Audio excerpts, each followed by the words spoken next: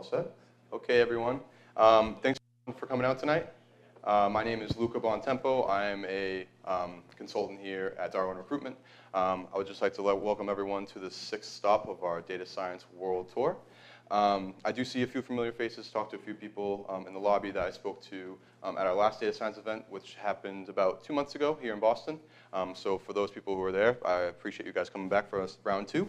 For those who don't know, Darwin Recruitment is an international digital data recruitment agency. We have locations in England, Holland, Germany, and Switzerland. I do want to touch base upon our giveaway. So everyone have a white slip of paper.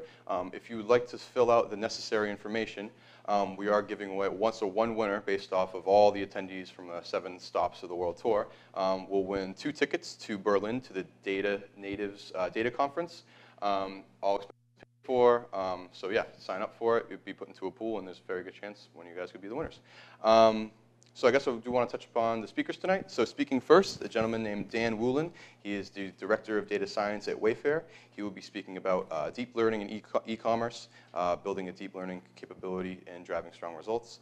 We have a gentleman named Brian Ulicini. He is a Senior Director at Thomson Reuters Labs. He will be speaking on deep learning for legal artificial intelligence. Finally, we have a gentleman named John Lin, Head of AI Project Delivery at Qlytics. He is speaking on artificial intelligence as a service, as well as some real-world use cases. So without further ado, I would like to present Dan Wulin. So here, do we want to use the mic? I'll use this. Cool, yeah, sweet, it's all good. Awesome. Right, so we just get the slides up and then we'll get going.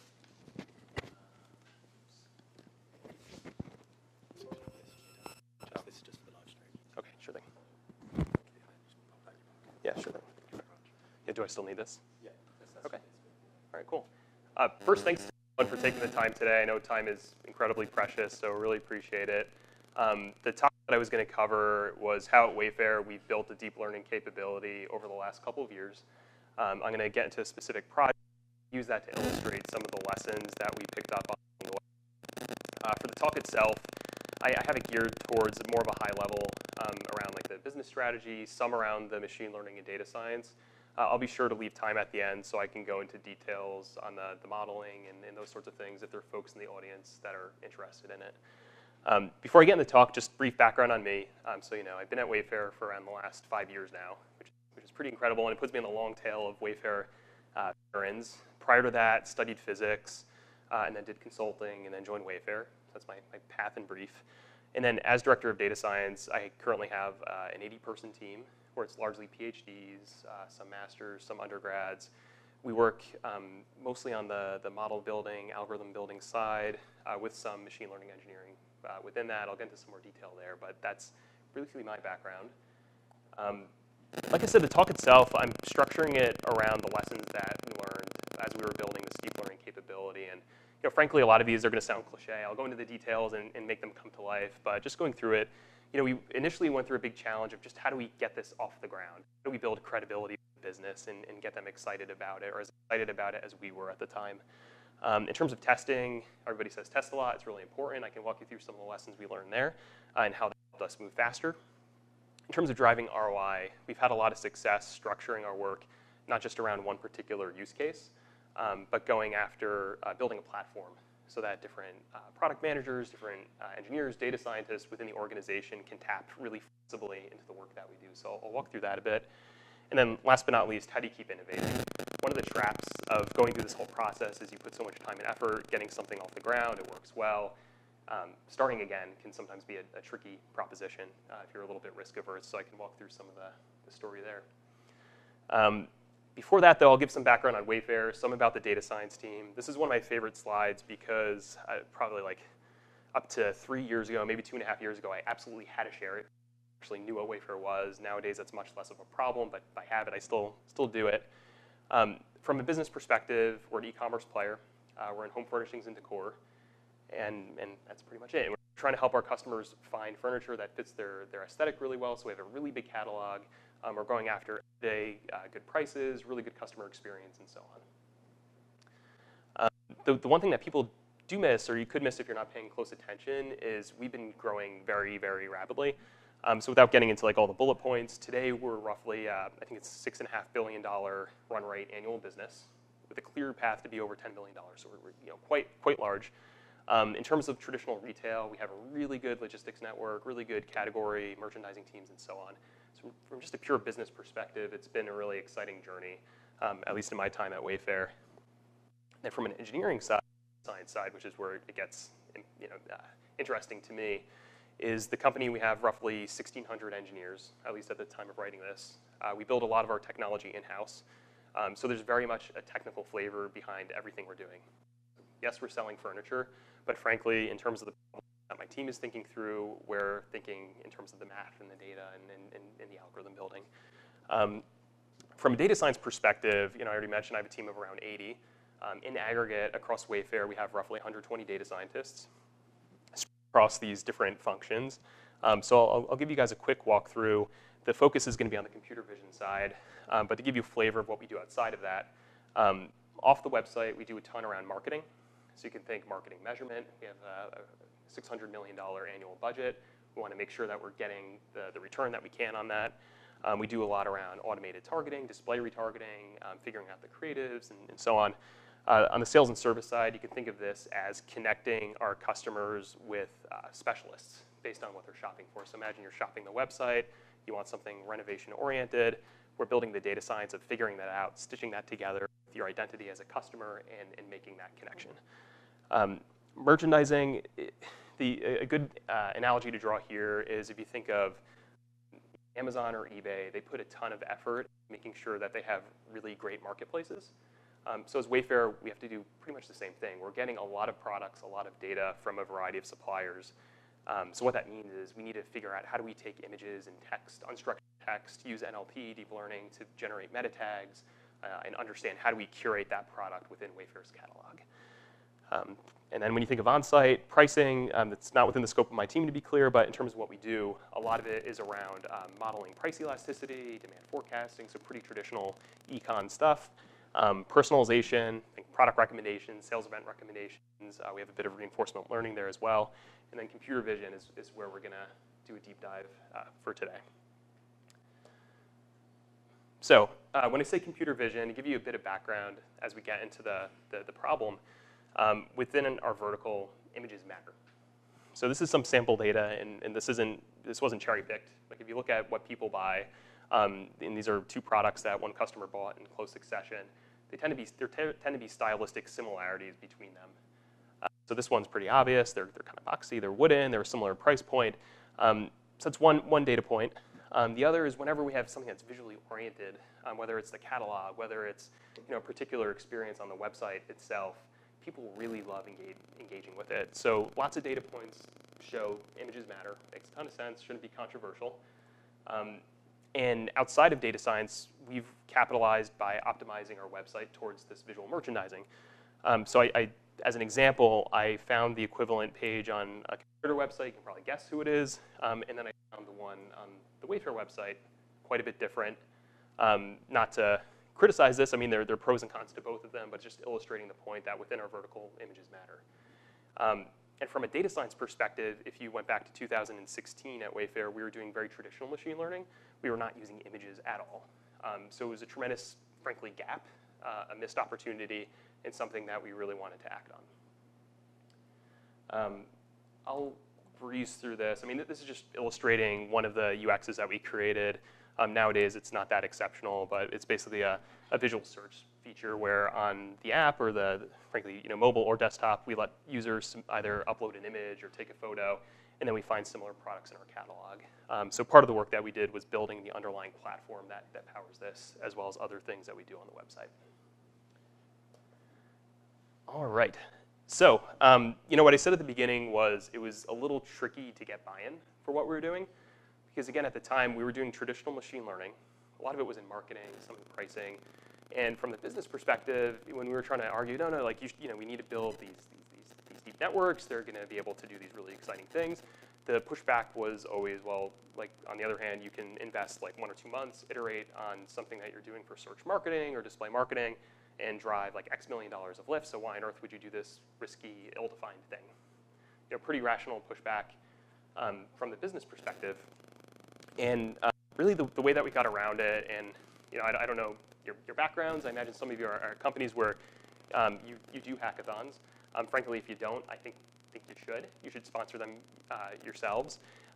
And this has been a tremendous mechanism for us to get the data scientists to experiment and build proof of concepts in a way that's not constrained as much by the actual business demand. So that gives them an opportunity to be creative. And during one of these hackathons, we had roughly 4 engineers and data scientists build a proof of concept for the original search with photo, both model as well as the full pipeline of letting the user take an image and then producing results out of our catalog. Frankly, the initial results don't look so great. So this is literally some of the initial results. User submits this. We give these 4 objects back. If you squint, maybe the ones on the end kind of look similar.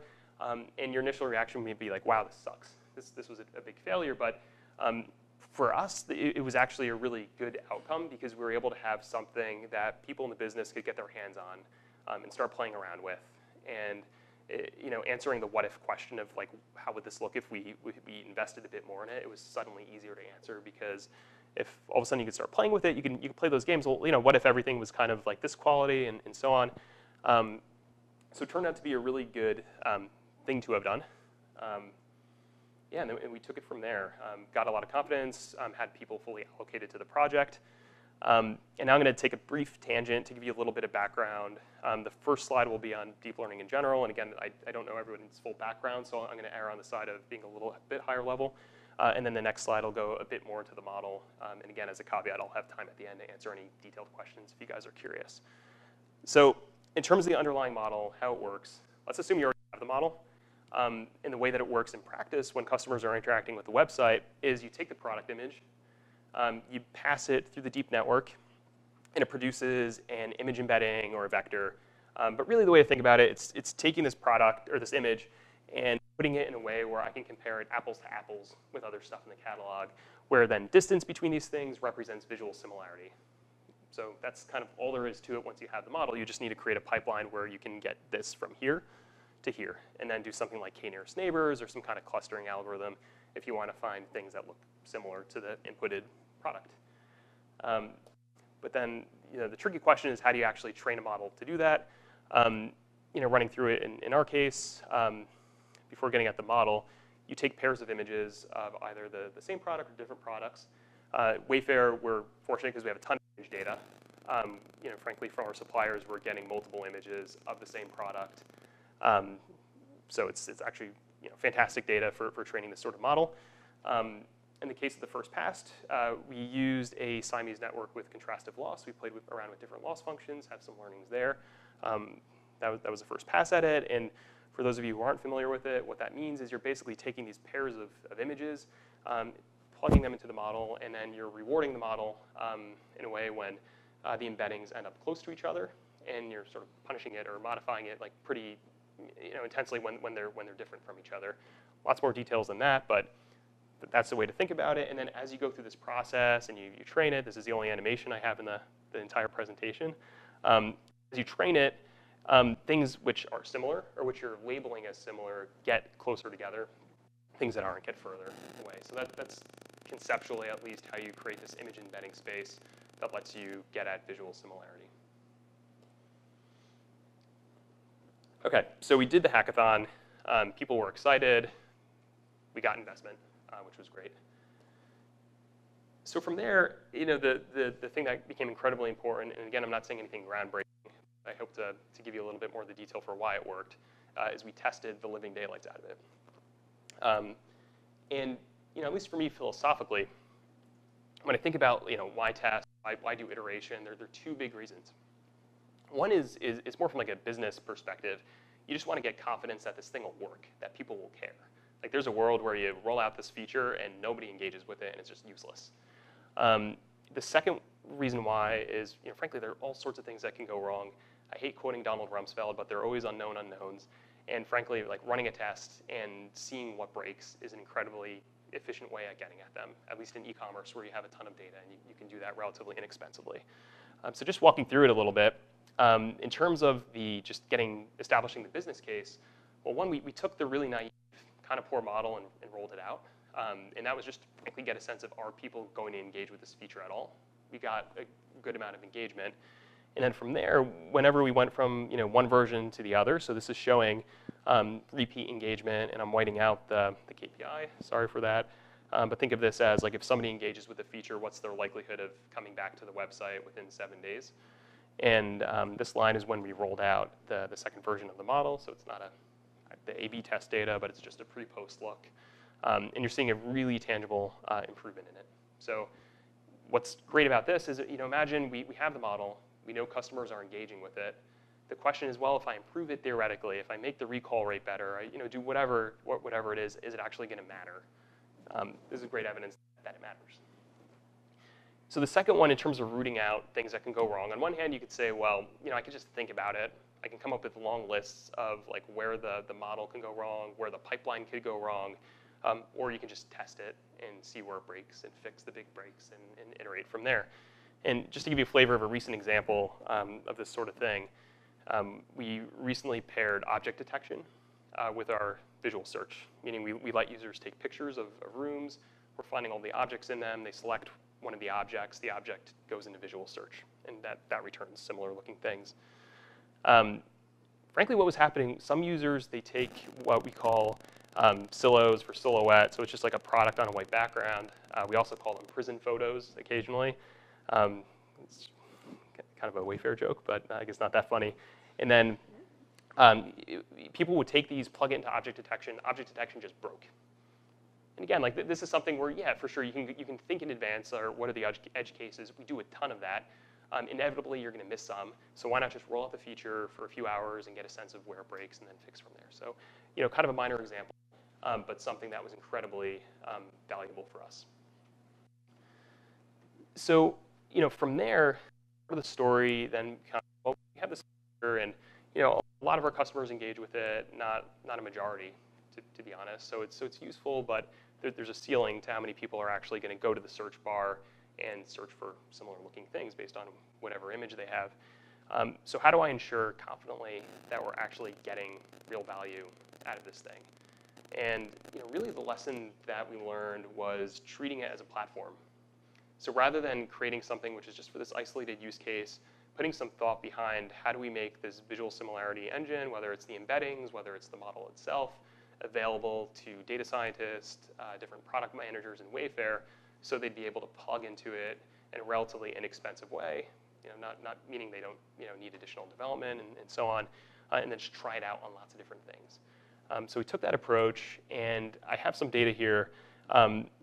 The way to think about it, so this is weekly averages for every quarter, going back to the end of 2017. And it's showing the number of interactions with our visual search platform. So you can think every time we ping it with a request to give me similar looking objects, an interaction, that's considered one interaction.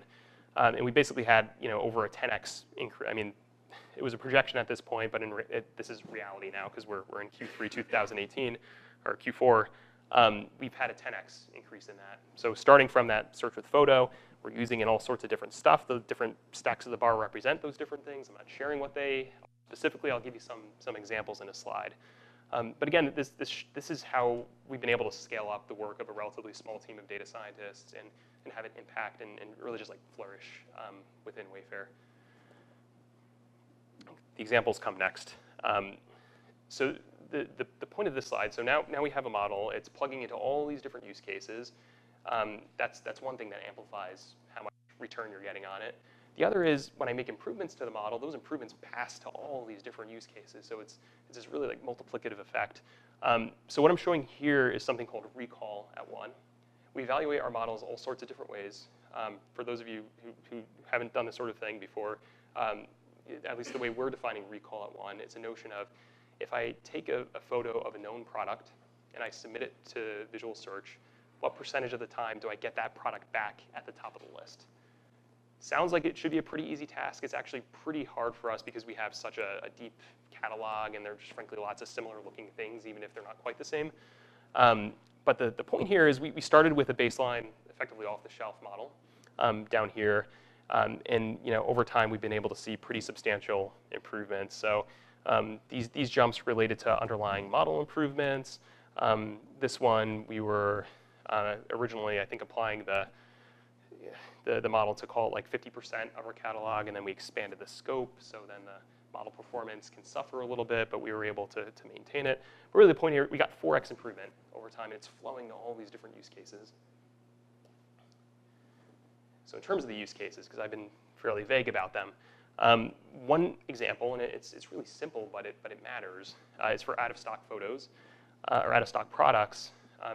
What was happening, customers would add something to their cart, or they would browse it, and then go back to the website, and the product's not there anymore. Just bad experience. So it's really like all we did was we created a product carousel, or our product team created a product carousel that was using this as input into visual search and then generating similar looking products. Extremely simple. We saw like a mid-single-digit increase in conversion, and a pretty substantial decline in bounce rate. And probably took like a day or two of engineering time. So really great adaptation. I already mentioned how we mix search with photo with object detection. This is just a visual of it, where this would be the example image submitted by the customer. Our object detection algorithm is finding the different products in it, and then they can click into the product and then look at similar looking things there. The other case where we've been able to apply it, frankly, this is one that gets me a lot more excited because it's data science, is we're using these embeddings throughout the data science team. So one area where it's been really fruitful for us, and this ties back to that original example around people shop for similar looking things, is we've been able to use it to power product recommendations. And just the idea of like, if I'm shopping for this and I want to find something that goes with it, it's really hard for a customer to articulate that. Because I bet if I asked you guys, like, what style is this? Or like, what material? I mean, this is wood in this case, but in some cases, if I asked you what material, it would be non-trivial to answer it. So what we did was we created an algorithm that uses the image embeddings as a feature, and then we're able to match products across different types of product in a way that captures style. So this is actual output, TV stand, and then we would recommend the bookcase. Testing myself here, I think that's a nightstand, and maybe this was a TV stand that was a coffee table, but you get the picture. Where a customer, they're browsing in one class, and then seamlessly we're able to show them things that look stylistically similar without them even asking. So really powerful sort of experience. Very happy to talk about that algorithm as well. The other thing we do, which is really cool and kind of sneaky, it's not really sneaky, I mean, everybody does it, is you can scrape data off of competitor websites. We scrape data off of competitor websites. And what we try to do with it, or one of the things we try to do with it, is match the products in our catalog to competitor products, and then you get a notion of what are other people charging for these things, and do we have a gap in our assortment compared to other people? And I was trying to be very benign, so I picked an example from Germany. So it's Home24, a big home furnishings competitor. Wayfair sells stuff in Germany. We were doing pretty well there. And it's kind of a trivial example. I mean, in this case, it's clearly the same product, a little bit different of an angle. But what's special here is Home24 is masking the supplier using just different text. And if we hadn't used the image to make the match, we wouldn't have been able to make it at all. So within merchandising, we're using a combination of text embeddings and image embeddings to power a product similarity approach. All right, last but not least. So like I said at the very beginning, it's incredibly easy to fall into a trap of, well, I took a risk, it paid off, I know how to iterate on this thing, so I'm just going to keep on iterating on it because then people just keep on patting me on the shoulder and so on. You can't do that. You're going to miss out on big opportunities. Ideally, you get to do a mix of both of them, and that's what we aspire to do. But you don't want to run into it. And the example of what we would have missed if we didn't keep trying to innovate is think of how customers shop. One mode is I know like a chair or a table or whatever it is, and I want something that looks similar to it. The other mode is I have a room of stuff, and I want something that goes well with it. So it's a notion of complementarity. It's not around similarity. So you don't necessarily want something that's the same color. You want something that kind of fits well with it. That was a huge opportunity. It's obviously in the computer vision / deep learning space. So that's what we're working on actively now. So I'll walk you through some of the work that we're doing. So that was a high-level project, or what we've been going after, is how do we understand visual complementarity from a proof of concept. So how do we get it off the ground? How do we get people confident in it? We're not trying to solve the whole thing where we go from a room to a set of product recommendations. We're trying to solve, just given a room, what are other rooms that look like it? So at least getting at this sort of like holistic sense of taking this, like, how do I articulate its style, or at least how do I have a machine articulate its style? So from a schematic perspective, we have a couple layers. So one, we get images like this. We're figuring out what sort of room it is. Then from there, we're breaking it down into basically a style distribution. And we're training this off of how designers actually articulate style. So it's pretty cool. So like if you were to talk to like an actual room designer, they do have a sense of this is like 50% Scandinavian, 25%. I don't actually know styles because I'm on the data science team.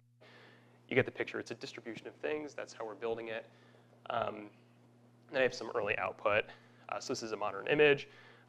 This is the sort of results you get. And actually very similar to the computer vision case, like you kind of have to squint to see that it works. But frankly, it's not bad. It's getting at a sense of it's relatively sparsely decorated. It's pretty angular. It tends to be pretty light.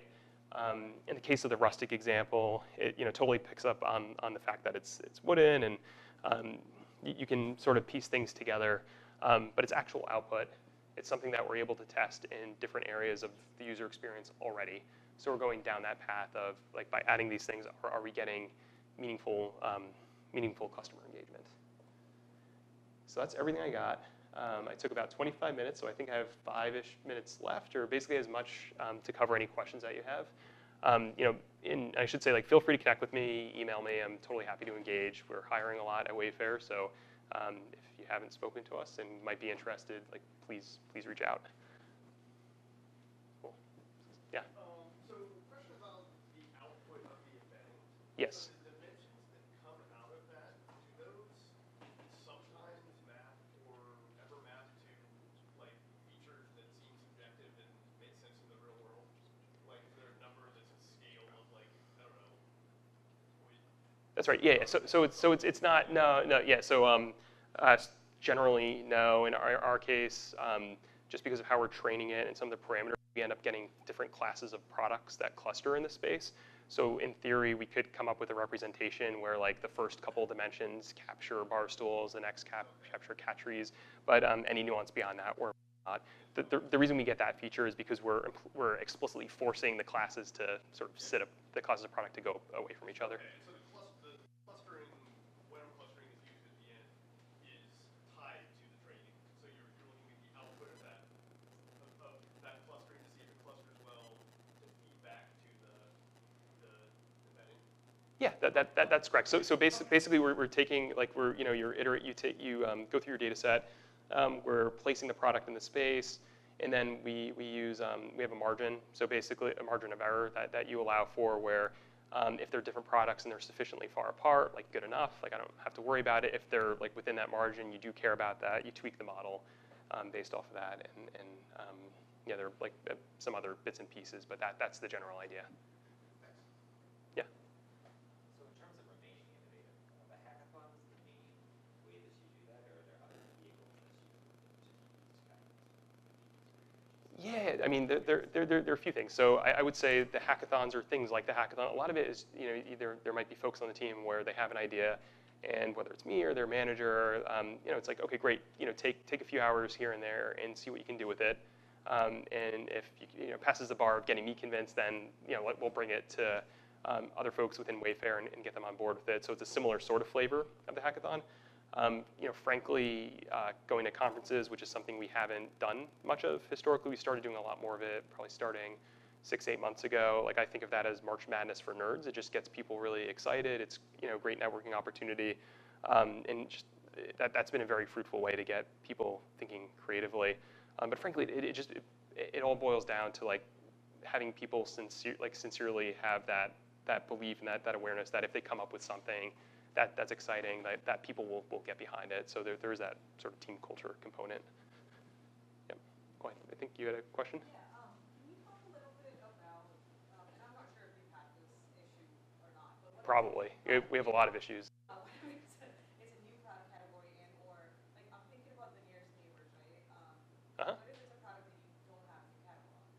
Oh, sure. So, yeah. How do you kind of? Yeah, so we don't. Like, for pretty much like all these projects, we have data from different sources, but like so much of it relies on having a sufficiently large amount of that labeled data.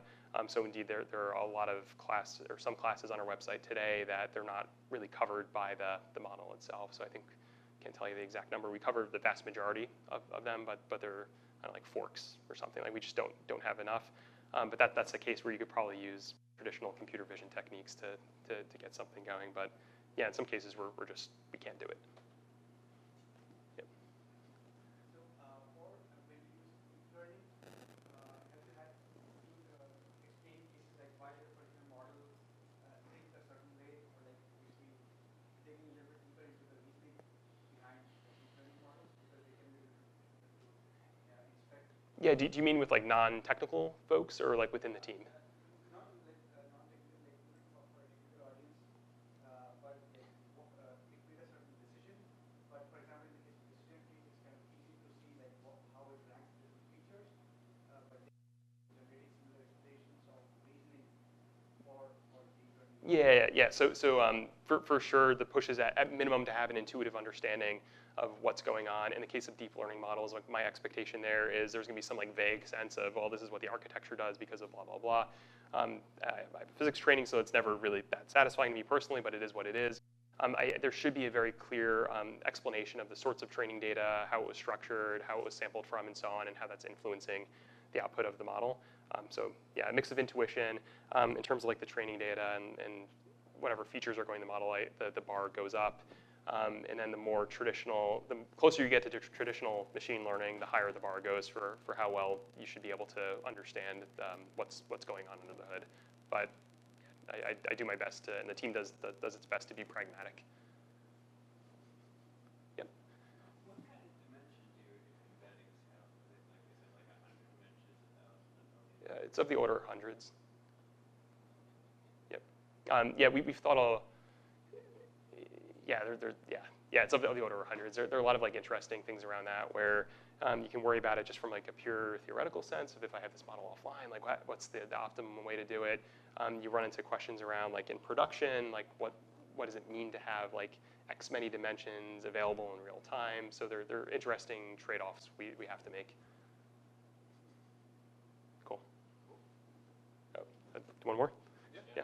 So are you working on, or do you think of doing like a video search if you're doing image search? Somebody like this data because my room got different corners. So say I took a video of my room, and then I want to search, say for a complementary search, like what kind of couch looks like. Yeah. So okay, there are a few angles to go after that.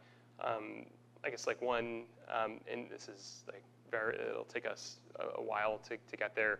There are techniques around 3D reconstruction where you can take a panoramic video, or not a panoramic image, and then you get back a rough 3D, like relatively low resolution, but good enough model of that room.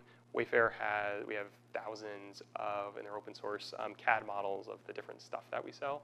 So as soon as you have the 3D model, you have to ask the user for a little bit of input for like what the scale of things happen to be in it. You can start placing stuff into it. So I'm not quite answering your question because there's so many different ways to go after it, but that's at least like one thing in that direction that we've thought about. And then there's some folks are using GANs to play around with like how do you like fit things into like a more of like a room sort of setup. Yeah. How do you get the good labeled data? Suppose you have this. Yeah, we don't always. So we have basically tiers of data, like anyone else, but it runs the gamut of data which is carefully labeled by room designers, like in-house. That's super high quality. We have our own internal version of Mechanical Turk. That's a pretty good quality because we're controlling the training of those folks, the interfaces that they're using to input it. So we have a lot of control there, and then we'll scrape data. And then we have user-generated content. For image It's primarily the photos that we get from suppliers, because for any given product, we're going to get multiple photos of it from different angles and in different settings, so it's actually extremely useful. We are careful about also considering user-generated content, because, yeah, those photos tend to be lower quality, so we gotta work those in there so that so what we're doing is generalizable. All right. Oh, very last one? Yeah.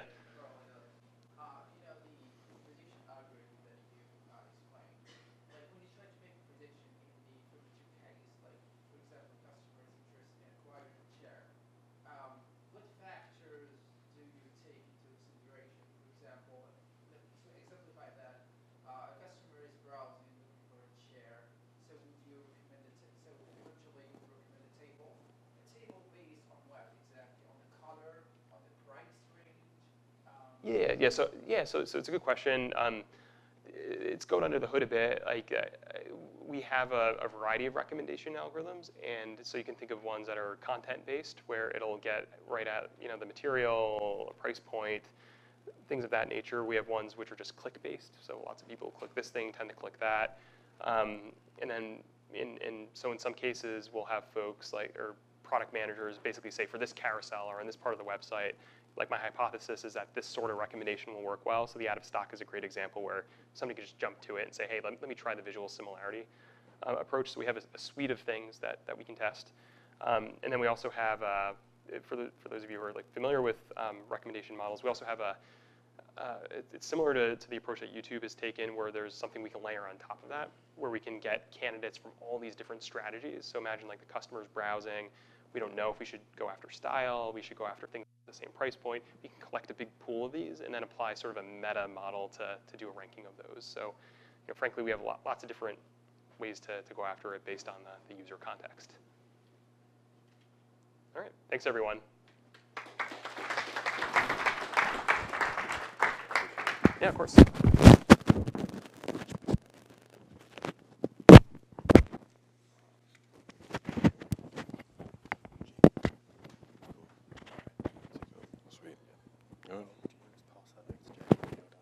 Sweet. Oh, cool, gotcha, go ahead. Thank you, Dan, appreciate it.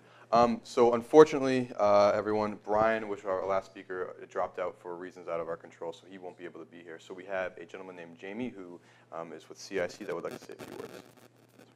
Thanks.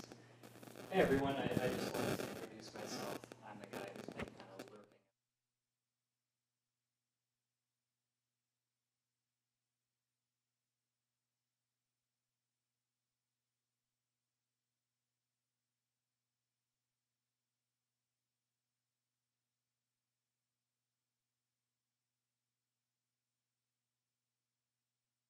Here and in Cambridge.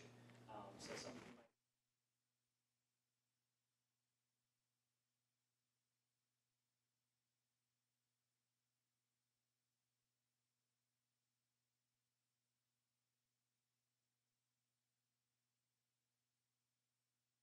that are around data science, AI, those sorts of things. We do hackathons. So if you have any questions about what CIC does, I'm going to be right out in the cafe at the end of this. Please come say hi. If you have questions about what all of these cool machines that are blinking at you are about, also you can come ask me about that. That's our fab lab here in this space in particular. And I'm gonna write my colleague's email address on the wall here. This is my colleague Solomon Flax, and he is the coordinator for this event. And if you are interested in our events program, or have any questions about, you have an idea for an event that you think could be a really good fit here, he would be happy to answer all of those. So thanks for your time. John, if you're ready, we'll take you right now.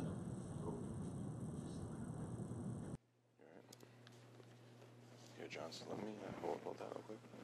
Just let me do this transfer with you real quick.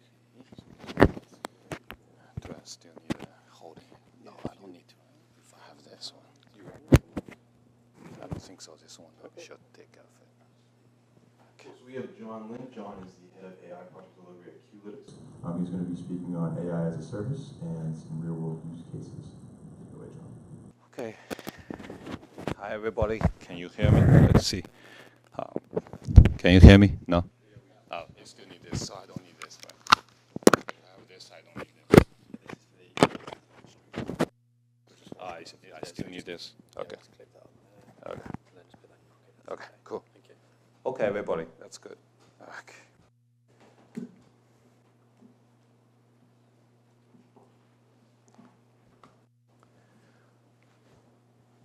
All right, so very happy to see everybody here.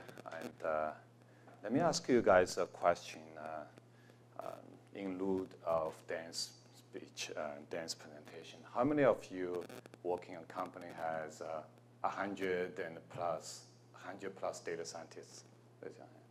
Probably not. I don't see anybody, right? So Wayfair is a big company. They have 100 plus data scientists, and they have another 300 or 400 AI engineer or software engineer. So it's a big one. Of course, we have Google. These are thousands, tens of thousands of data scientists. But majority of companies in the whole world, in the U.S. at least, and other parts of the world, they don't have people. And like your companies, maybe small or medium-sized companies, only a few people, small team, or maybe a dozen people, right? So I want to give you a little business perspective, what's out in the world, especially actually from Asia, from China. I just back from a business trip a few days ago for my company, try to expand into the Chinese market. And so it's pretty much eye-opening, see how they apply data science and machine learning. So give you a sense of the need is huge. The business definitely need more of you, 100 times of you, and also give you a perspective of AI as a service, as an agile, sort of plugging like Lego pieces put together. You can do things without waiting to invest the $10 million for 100 scientists. So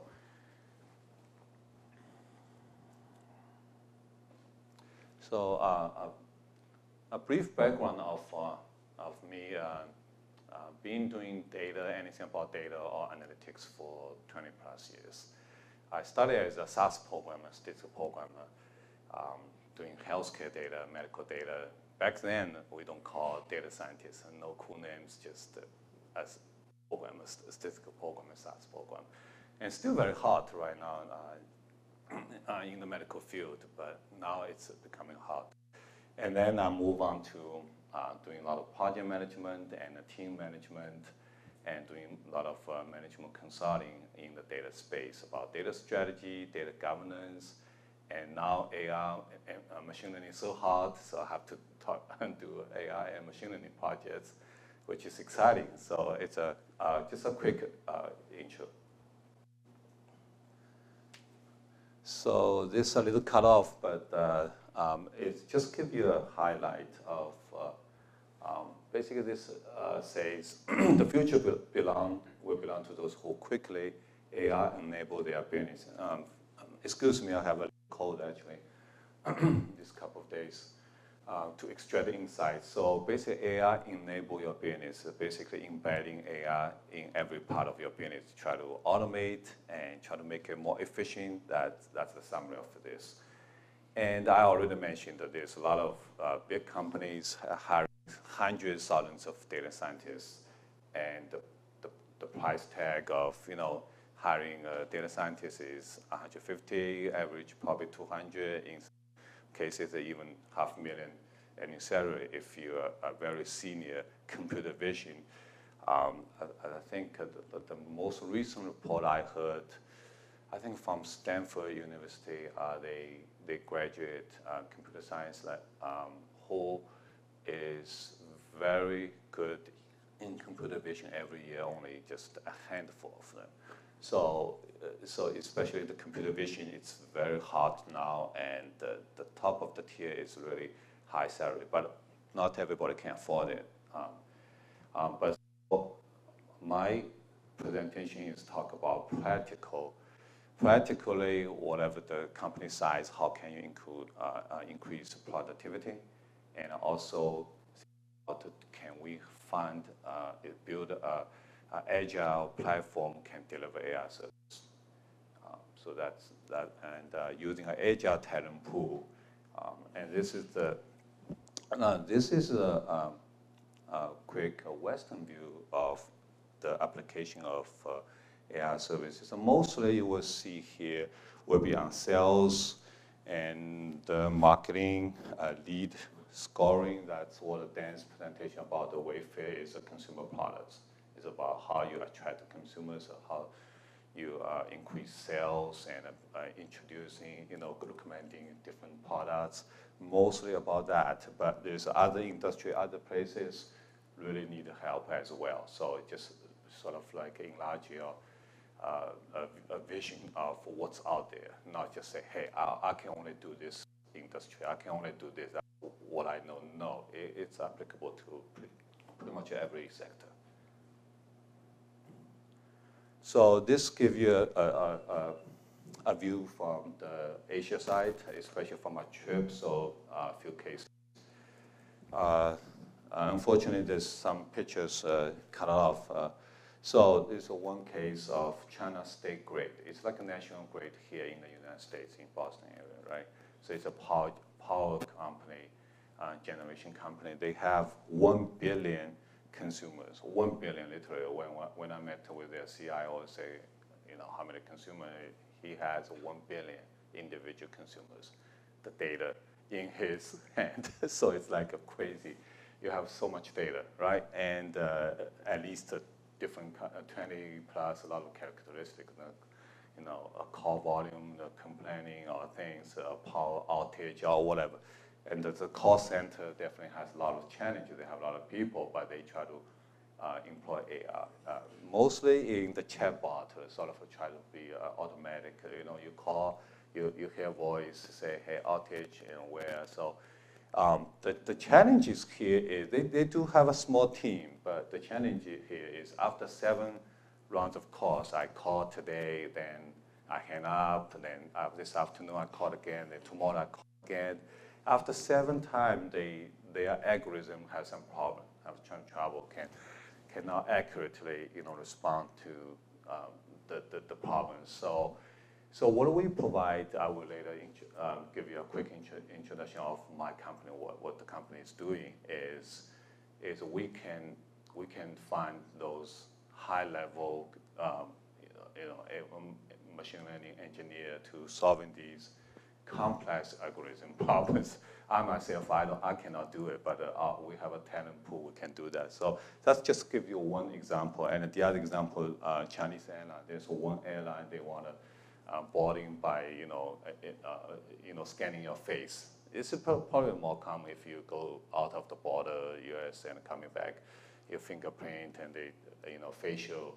And even the hotel, the very little tiny hotel I stay there, they just checking my facial recognition. I was like, oh wow, why are you doing that? You don't need to do that, but look at my passport is enough. But they're doing that, so you can imagine that in a lot of areas, the China is like probably a few years ahead of the U.S.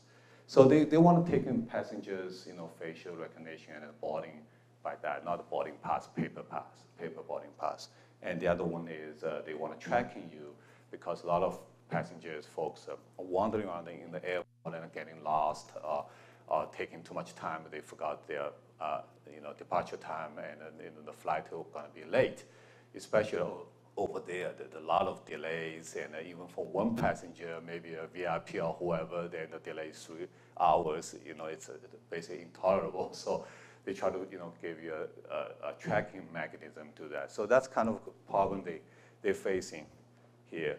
And then another problem is sort of a government agency archiving. They have tens of hundreds of millions of files. Dated 100 years ago. There's an image again. I really want to show you the image. It's a sort of a stamp. Every document, every file, they have a classification sort of stamp. Like this is a top secret. This second level, third level. It's a Chinese character. It's like a picture. And they want us. They every month they have hundreds of people coming here, look at a screen, and try to sorting these things, which is really not necessary. So And basically, you can use OCR, object character system, or you can use natural language, or even computer vision, or a combination of it can solve that problem. So that's another use case. How can you automate that process? Maybe this is the last one. I'm not sure the last case. Oh, the shipping containers. There's some image they also cut it off. Is on the containers, you have some scanners and some sort of like a barcode on a container. They try to, matching, what kind of type of commodities on the shipping containers. So they achieve 90% accuracy with their own people, scientists doing sort of statistical modeling, but they want to achieve higher, 95 or 98%. So then you need some, machine learning help on that. In the last two cases here, one is the education, right? In China, is the college admission entrance test is like everybody have to take that, and really, million people just want to get into the top college every year. So pretty much, it's a crazy thing, and they have a lot of problems as well. Some people have somebody taking the exam for you, or do some cheating stuff. So, and they have a lot of video recording, monitoring. You can imagine not every street corner, but pretty much the traffic, everything.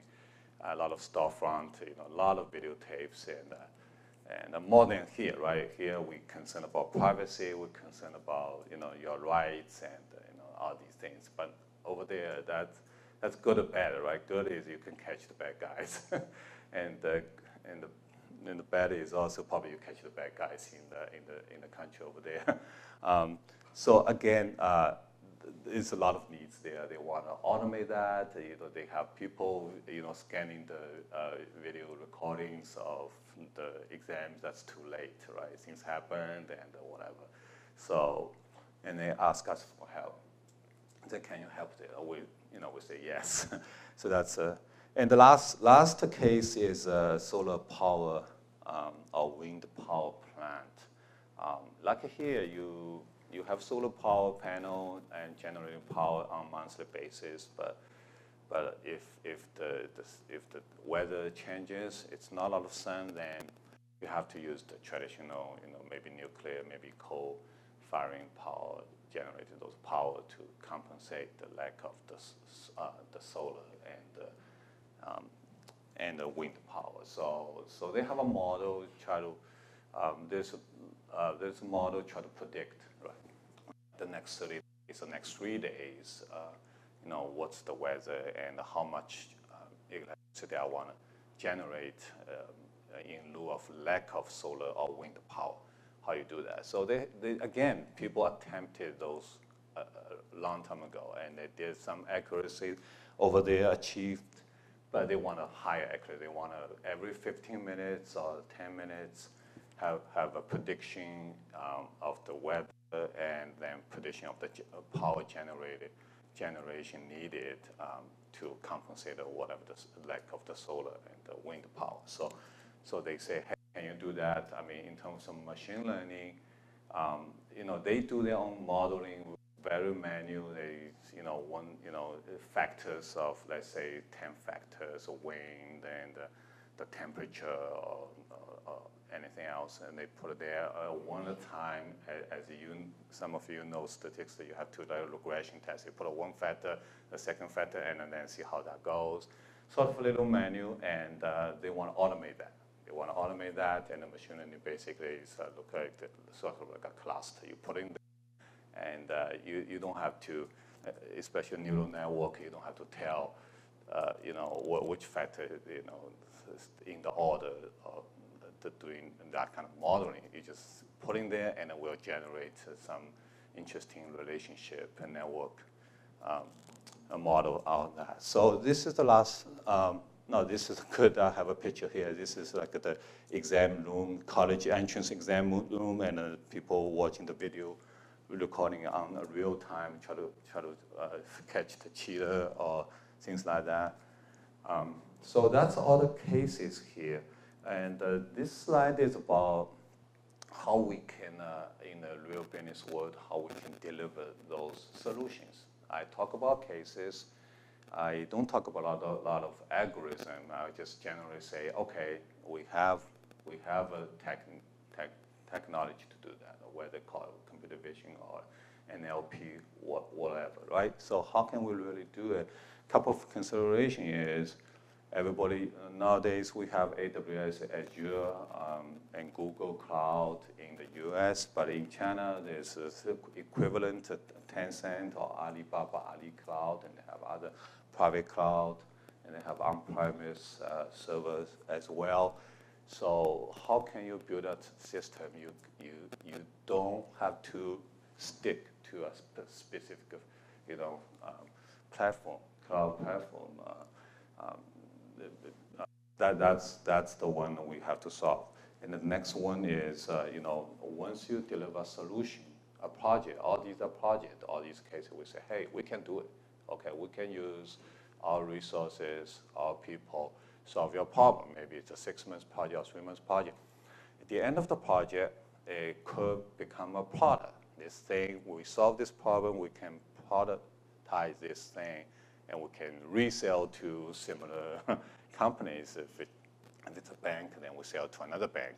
Airline, we can sell to another airline. So, and we can improve on that. Our people can improve on that. Engineer can improve on it. And then how you deliver these upgrades, they are interested in that. They say, okay, you solved my problem, short-term pain, but I'm going to have more problems down the road. I have more needs. If you have a new feature, how you deliver that remotely, securely, and platform agnostic or customizedly, whatever. So how can you deliver that and all these upgrade? The way we do it is sort of a remote. The last point is API. We have API plugin. We can say, okay, we can deliver that to you in a secure environment. So give you a little quick intro of the company, how we're doing that. The name is a little funny. It's called Qlytics, a little awkward, but it's a Cambridge-based company. We have an office in New York. And basically, the only keyword to take away from my presentation is AI as a service, meaning you don't need 100 data scientists. If you don't have, that's fine. What you need is you have this problem, and you want to solve this problem, and you have some investment to solve this problem, then you can talk to us, and we can achieve that. So how can we achieve that? Is we build a platform we call Q platform. Have some key components. The first one is the most important, is the talent hub, as I said, because not everybody has 100 data plus scientists. Not everybody is Google. Most businesses, they don't have those people, and in maybe the next 10 years, we still not enough of these people. So our model is sort of a freelancing model, around 2,700 globally, AI, machine learning engineer. It could be you, could be other folks.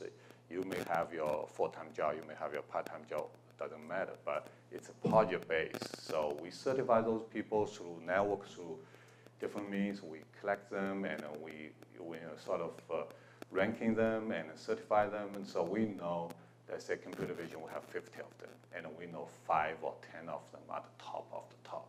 So if we really need those people to solve the most complex problem, we can do that. So that's why this is the most important. You is the most important in all these puzzle, and it's spread out in the globally. A lot of in Asia, a lot of in US. So that's the talent hub we have. And the second thing, we take all the most popular tools, text analyzer or whatever, these 20 or 30 of them, we collect them, we put them, and put on the platform. So you go in there, the engineer go in there, they can take, like Legos, you can take that quickly. Of course, if you want to customize, you have to do, a little, coding adjustment. But these are the popular things all in one. That's the beauty of it. You don't have to, search for other things, because those are the most commonly used tech, tools and algorithms. And then with security, we make sure it's all secure because China, they're all about security. They say, hey, I don't want to, I don't want a US tech. I want a US technology, but I don't want an AWS. I want a Tencent or something. We say, okay, we can deliver on you, deliver to you, to your Tencent cloud environment. We can do that. So, and we make sure it's secure. We don't need to see your data, and we also protect the IP. The IP, you cannot take our IP. And also we have a lot of open data sources we collect together and stored in the platform. There's thousands of, 350,000. If it's a financial report, we have last 20 years of 10K or whatever. So in terms of training, you ask about training model, what kind of data is good. The data is evolving, data is increasing, so it's like a big lake. So you have to, so we have those, and we can take whatever we need to training a model. That's the third piece. And the last piece is project management. It's a built-in, so we can say, okay, these two people working for us on this project for 3 months, and we take screenshots of how you're doing if you are working for us, and we say, okay, we know, and we pay you by hour. How many hours you did, and we pay you fairly, handsomely, I would say, for the project. So we everything in the platform, you can log in. Anybody, the client can log in, or we can log in, and our people engineer from around the globe can log in to the project. And when we deliver the project, and we can install on your system, and then upgrade the system securely. So that's the last piece. So it's a bit of summary is in terms of AI, you really have to look at the business side of it. What's the pain points? What they what kind of problem they want to solve? I don't think we have time for the demo, but I will welcome you to check our website.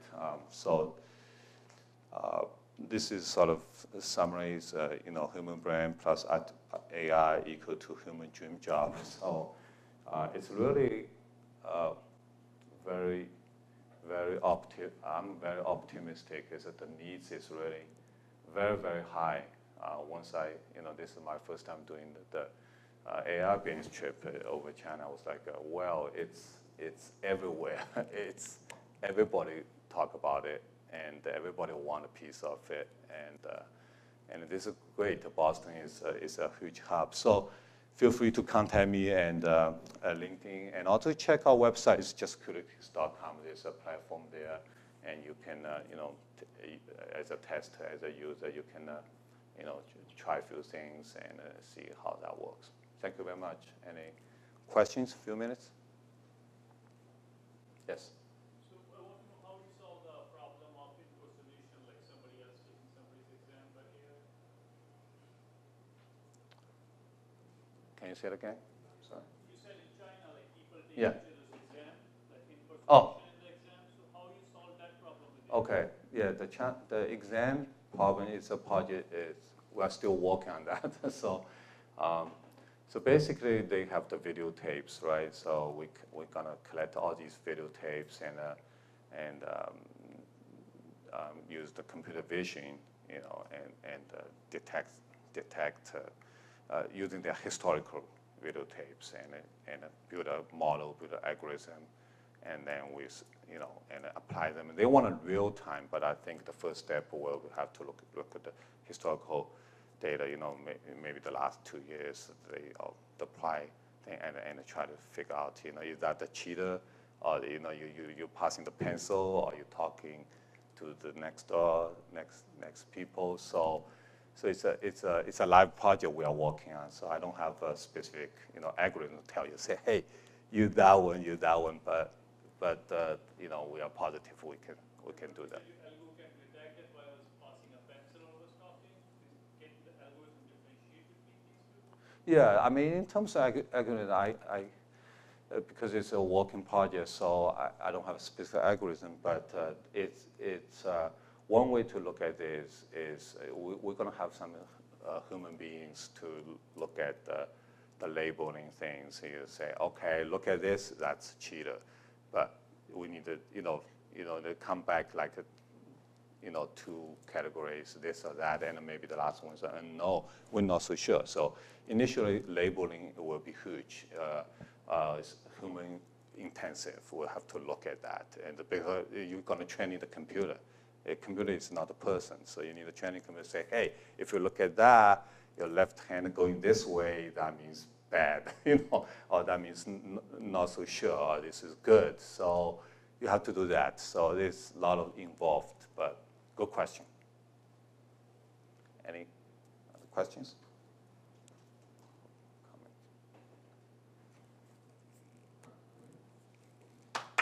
Thank you.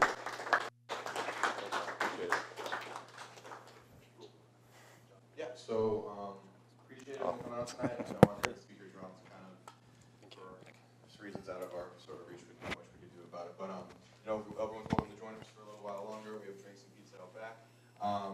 Special thanks to John and Dan for coming out tonight, spending time with us, and making a nice speech. A lot of work goes into making these meetups, possible, and obviously they aren't successful unless you guys are all here for us. So I appreciate you guys taking time out of your schedules to be here. We've gotten great feedback on all the meetups we've done so far, so we do plan on moving forward with more in the next couple of months. We'll be sure to reach out via email, LinkedIn, with some advertisements once we get a date, time, location for the next couple.